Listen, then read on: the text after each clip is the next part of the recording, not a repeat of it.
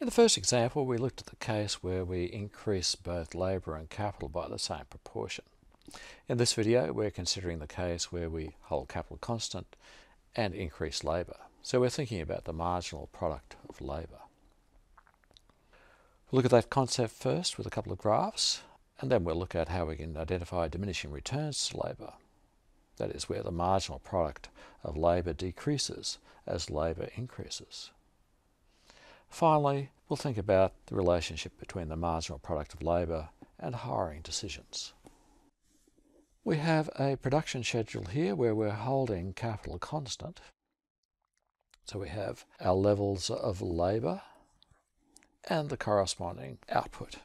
What we'll do first is to graph this production function with capital held constant. That's its characteristics. Next, we'll determine the marginal product of labour. We'll fill in these question marks. And then we'll graph the marginal product curve. So, first production function. Well, that's just plotting y against L. Here we have that production function. So we have L on the horizontal axis and output on the vertical axis. What we see is the function flattens out as L increases. The slope down here is greater than the slope up here. This is characteristic of diminishing returns. Remember that the slope of our production function is equal to the marginal product of labour, and that's equal to the partial derivative of the production function with respect to labour. So we'll have del f of KL over del L. For this course, you should be able to calculate simple partial derivatives, particularly for a Cobb-Douglas production function. Let's see how we can calculate the marginal product of labour given our production schedule. That's quite simple.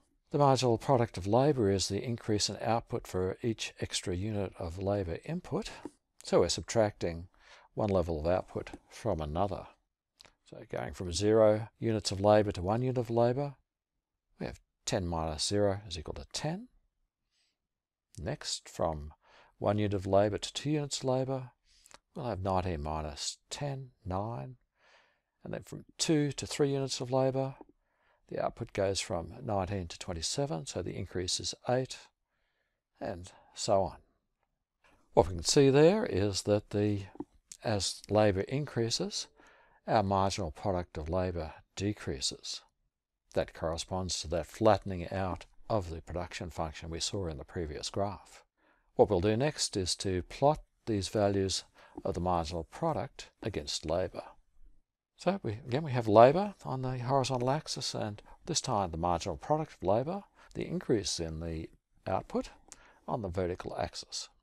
The marginal product of labour at each level, say at 2 and 4, is equal to the slope at that point on the curve of the production function.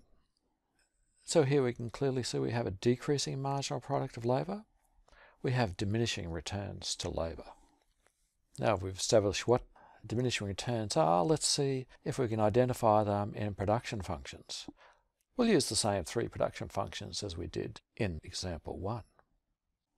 Remember, the marginal product of labour is equal to the first partial derivative of the production function with respect to L. So del f K of L over del L.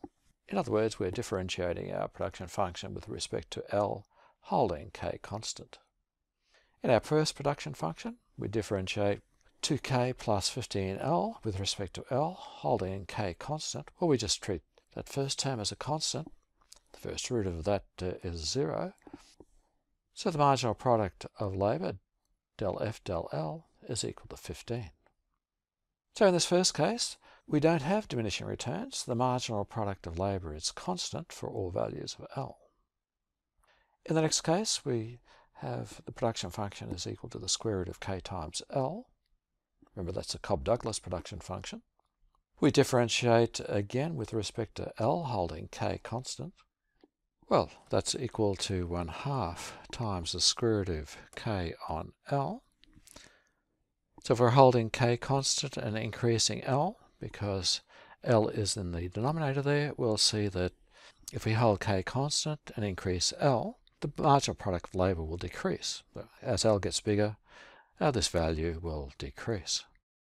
We have diminishing returns in this case. For example C, again we're differentiating with respect to L holding K constant. Well, if K is constant, the first derivative of that first term is 0. In this case we'll have 15 over 2 times the square root of L. Once again, as L increases, this amount will get smaller, and so yes, the marginal product of labour falls as L increases, and we have diminishing returns. Our next problem is to think about what's the optimal level of labour given that we have diminishing returns. So we'll assume that our real wage, WIP, is 6. We've got two hiring decisions. The first when L equals 3, and the second when L is equal to 7. Let's look at the case where L equals 3. So the real wage is 6. The amount of labour we have is 3. What happens if we increase labour from 3 to 4? Well, the marginal product of labour is 7.